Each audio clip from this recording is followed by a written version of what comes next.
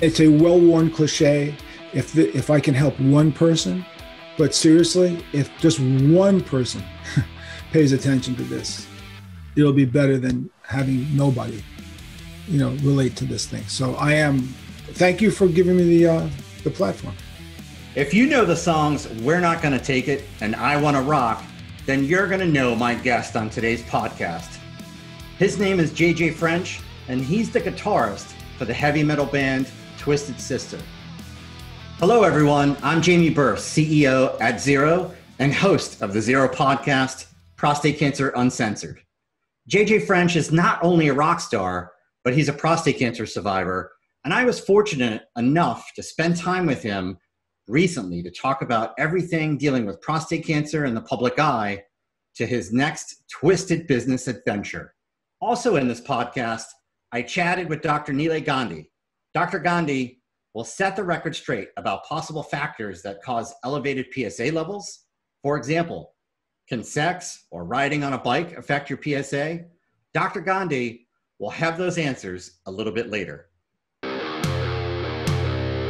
You're listening to Prostate Cancer Uncensored, a podcast produced by Zero, the end of prostate cancer. This episode is brought to you in partnership with Bayer. And now, here is part one of Untwisted Straight Talk with Twisted Sister's JJ French. JJ spoke to Zero from his home in Manhattan. People obviously know you from Twisted Sister, and you've remained in the spotlight since the 70s and 80s. So when you were diagnosed with prostate cancer, was your first instinct to keep it quiet or to speak out about it in more of a public way? Tell me about that. Well, prostate cancer was not my first medical challenge. I had atrial fibrillation, and I had a really bad case of atrial fibrillation and needed an operation. And I was one of the first people in New York to have ablation done, and it was a disaster. And when they pulled the catheters out, they tore my heart muscle, flooded my chest with 400 cc's of blood, my lungs collapsed, and they wound up in the ICU. And not only did they not cure my AFib, but I got sicker. And this is a backdrop to the fact that prostate cancer was always floating around because of my father died of it, and my brother and I talk about it all the time. But putting that aside, I had to deal with this AFib business, and I had to become really a specialist in AFib. And then my daughter was diagnosed with uveitis. In case you don't know what that is, it's like arthritis of the eyes. It's a complicated and rare eye disease that causes blindness. And I had to become educated in uveitis. So I became so educated in AFib that I could talk to any doctor about it. I became so educated about uveitis that I have a whole website where I explain it, where even the guys who treat it thanked me for explaining it, because it's a hard disease to explain. And I've raised money for the Uveitis Foundation. I don't need to raise money for the Cleveland Clinic. They got enough places, and they're the ones that cured my AFib. They have a lot of resources, but there's very few resources for uveitis.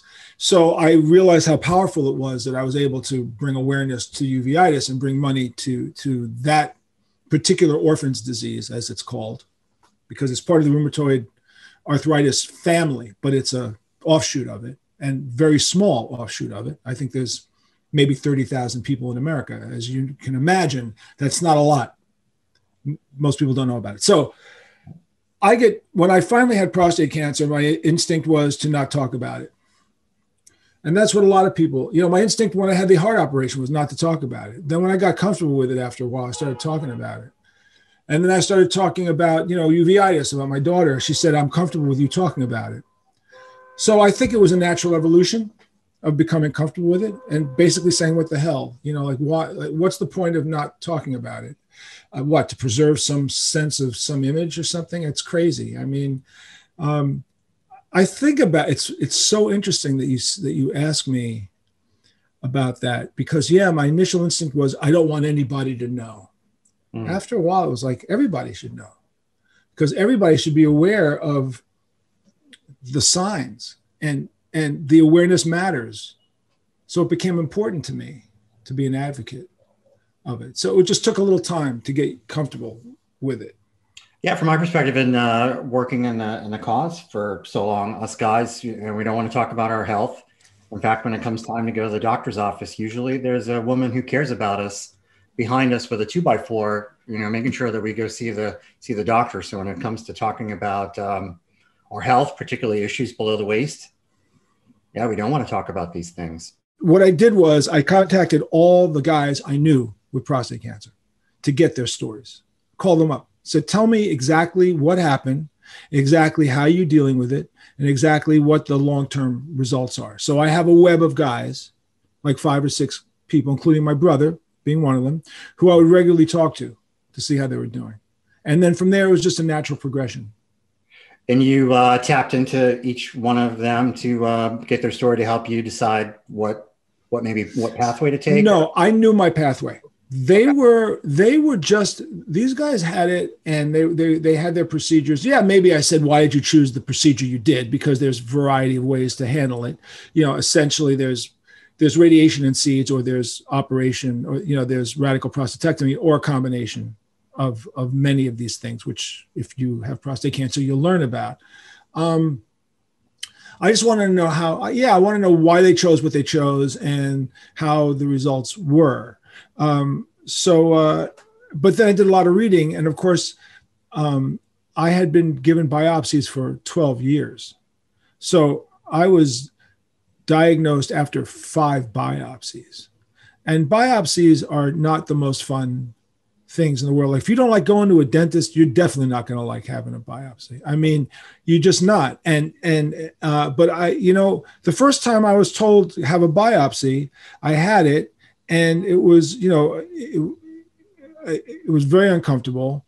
And because my PSA was like 4.3, which is just over the line, right? Just over the line. And then my next blood test showed, like a year later, like a 4.9 or a 5.1. So I had another one. But after the second one, I started to do research going, why does your PSA go up? Because that's a natural question. Is it going up because you got prostate cancer? Is it going up because you have an inflammation? Is it going up for any one of a number of reasons? And I find out some things that blew me away. So the next time I had a blood test, I was at 5.7. And I found out that if you have an ejaculation experience within 48 hours of your blood test, your PSA could be up to 20% off. I also found out that if the blood is not refrigerated immediately, it can be off by another 20%. That's a 40% differential. So before I had my 3rd biopsy, I said to the guy, let's wait 1 week. And I abstained from sex. And then I went to a laboratory where they chilled the blood right away. And my PSA went from 5.7 to 4.9. Right. And that was a wake up call. That was like, whoa, I just saved myself another biopsy and they don't tell that to people. So I say to doctors, why don't you tell that to your patients? Oh, I don't know. Like, seriously, you don't tell your patients that there can be a 20% swing if you have any ejaculation. I mean, forgetting having sex with another partner, you cannot have an ejaculation.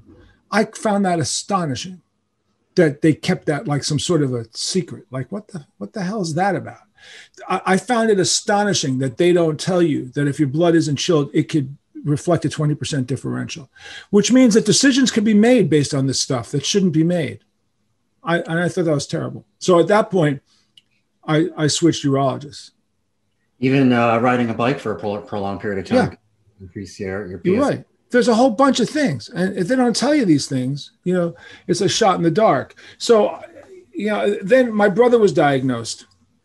So my brother was diagnosed at the age of 66. My father died of it at 73. He died of he had cancer in his bones. His bones disintegrated.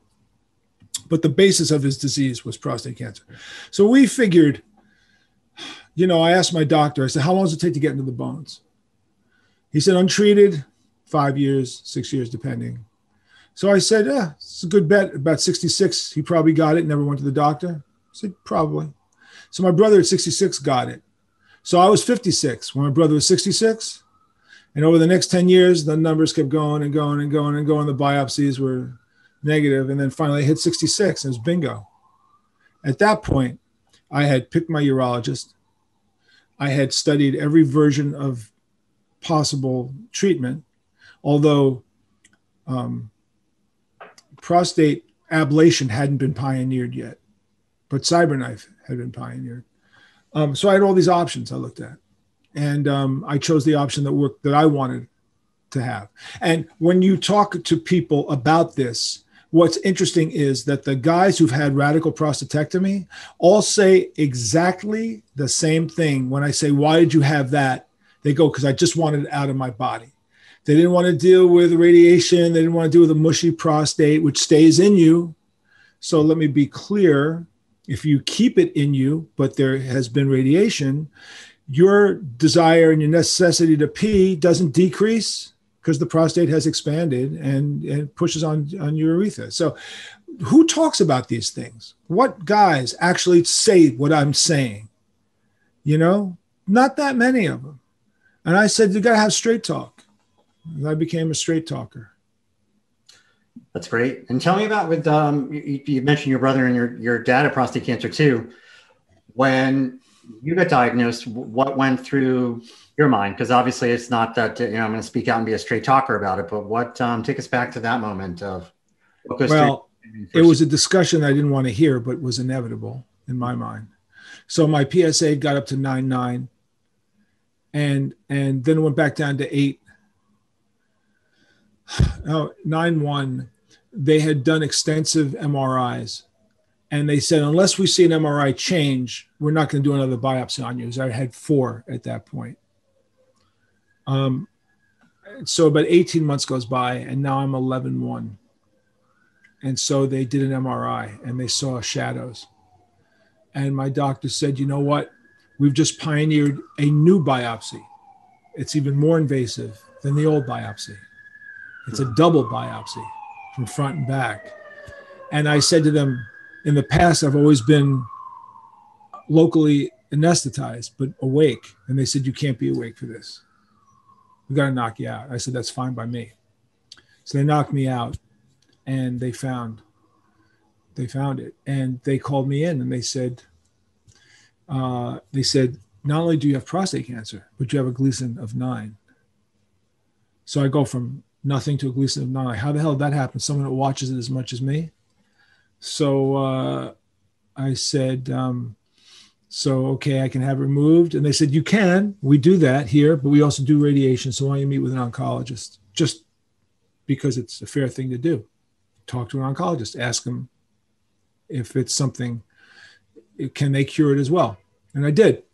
So at that point, CyberKnife had been around, but CyberKnife only works if you have if your Gleason is under 6, from what I understand. At least it was when I was past the number that CyberKnife was even an option with 5 treatments.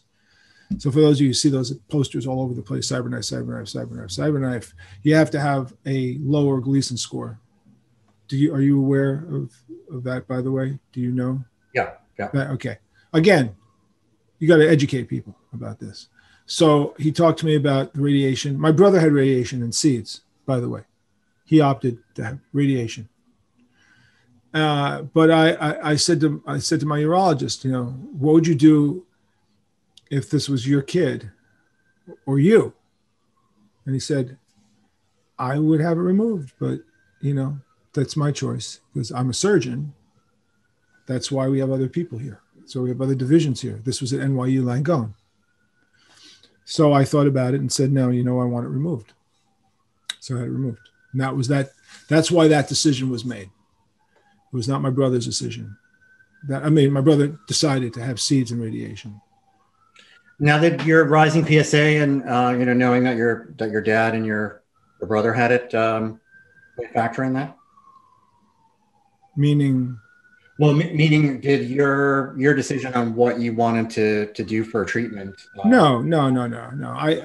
I always knew I wanted it surgically removed. Actually, in the back of my mind. More of my friends have had surgical removal than have had seeds and radiation. Also, I didn't like the option Again, sorry if you're hearing sirens in the background, folks, but this is just the way it is when you live in Manhattan. It was made clear to me that if you have it surgically removed and it comes back, you can always have radiation. But if you have radiation first, you can't have it removed because the shape of the prostate becomes very gummy and it becomes impossible to remove it. So you have a backdoor solution when you have it removed. So I chose the backdoor solution, which is, if it comes back, radiation. But after they did the biopsy, they found that I did not have a Gleason 9. I had a Gleason 7, which was better to hear.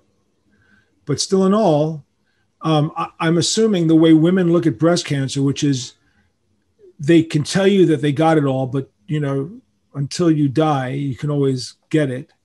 Prostate cancer is, it's a tricky little disease. All it takes is one cell to float around the body. One cell to get out and float around and find a home that may or may not kill you at some point. So you got to be aware of it. And then you live with it for the rest of your life. Yeah, go through your mind before they even told you had prostate cancer of like, yeah, I think I might have it because I have a rising, my PSA is rising. My brother had it, my dad had it, or you just kind of put it out of your mind? I don't know. I think until you're diagnosed with it, you don't have it yet. And the thing about biopsies for people who don't understand it is there's no easy answer. They can do a biopsy. They can take 12 cores out and miss it completely.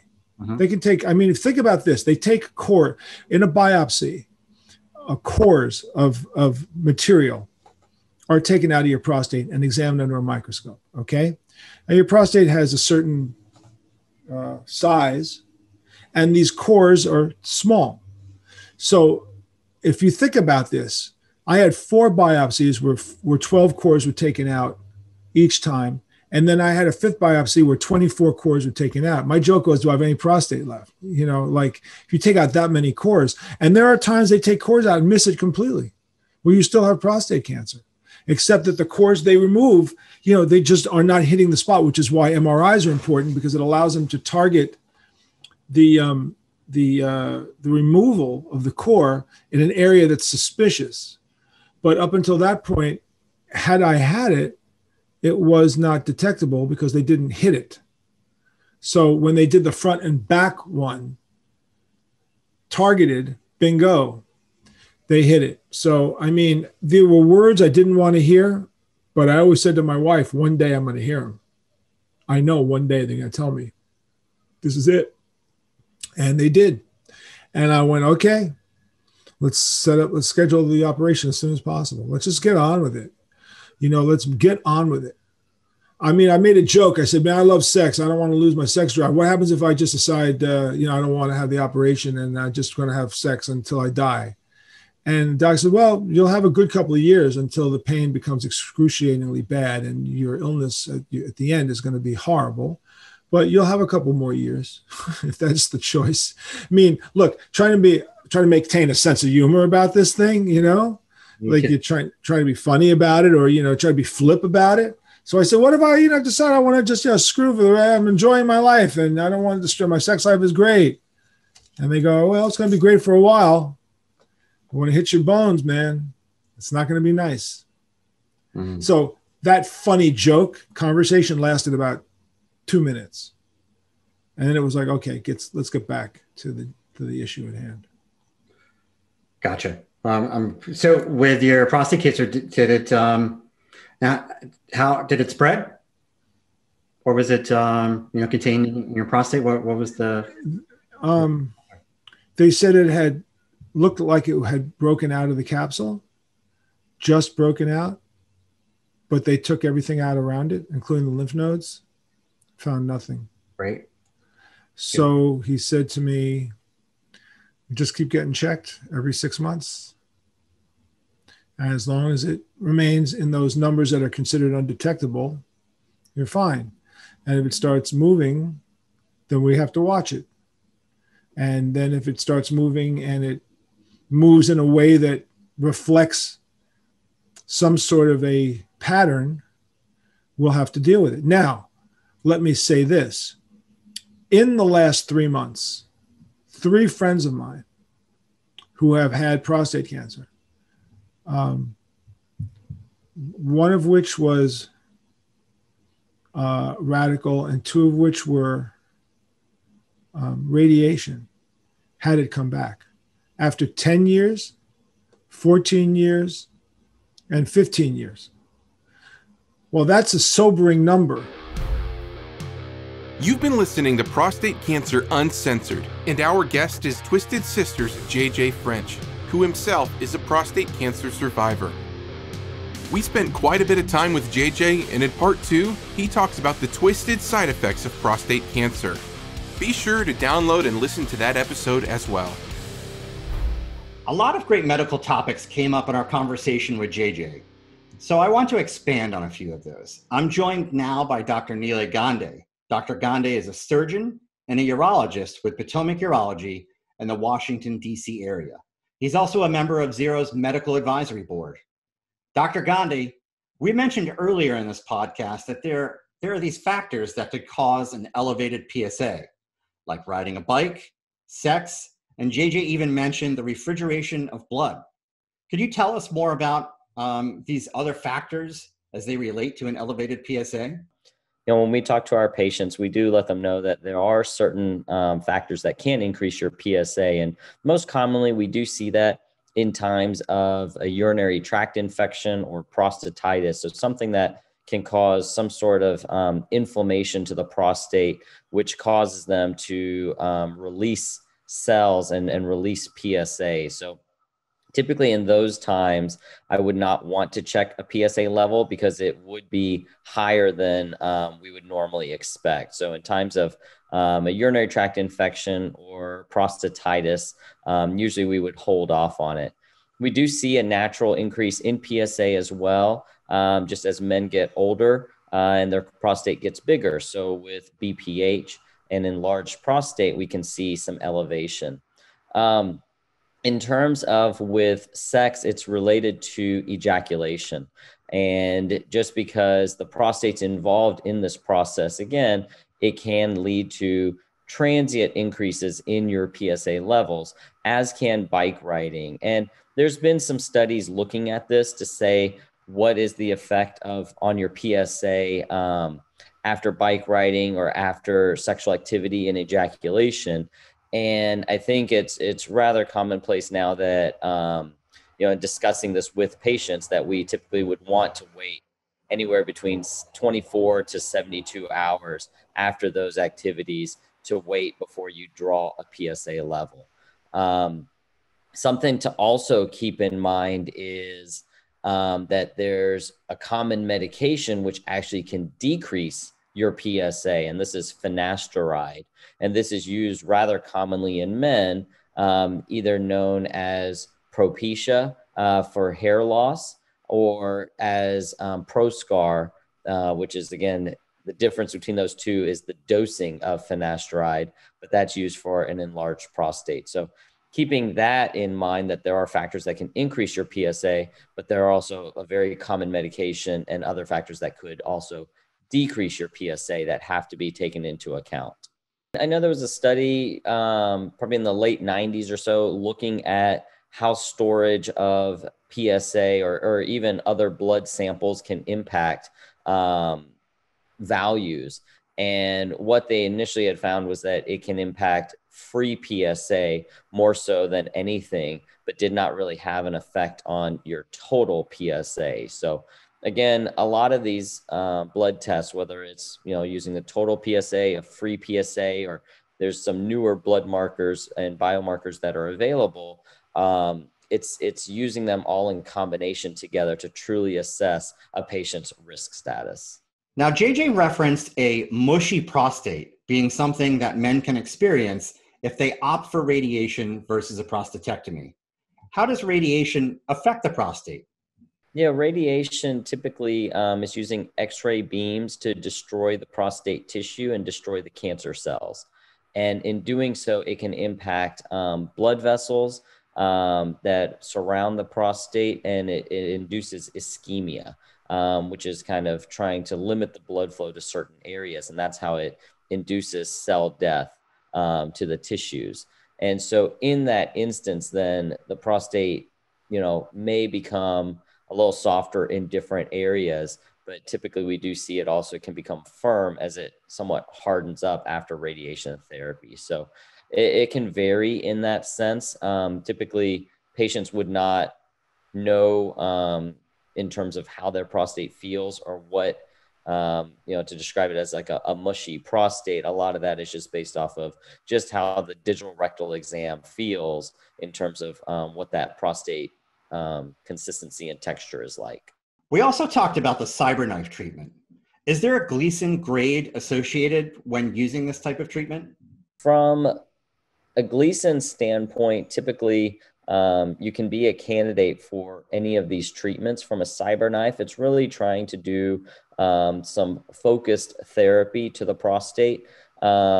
Usually it's utilized for low risk, intermediate risk. It can be utilized in high risk patients as well, but they typically may require additional therapies, what we call multimodal therapy. So most of the instances that we utilize it would be in a low risk or an intermediate risk patient population, which typically varies from a Gleason 6 up to 7, with some rare instances in the 8s. But again, once it's into the 8, 9s, 10s, you may be looking at more of a multimodal therapy where you may require some extended treatments to just try and reduce your risk of cancer recurrence. JJ mentioned that he had multiple biopsies. Could you explain why men might need more than one biopsy? I think that's a common thing. We have a lot of patients who we've seen who have had multiple biopsies, and they're like, how much prostate is left for you to even biopsy?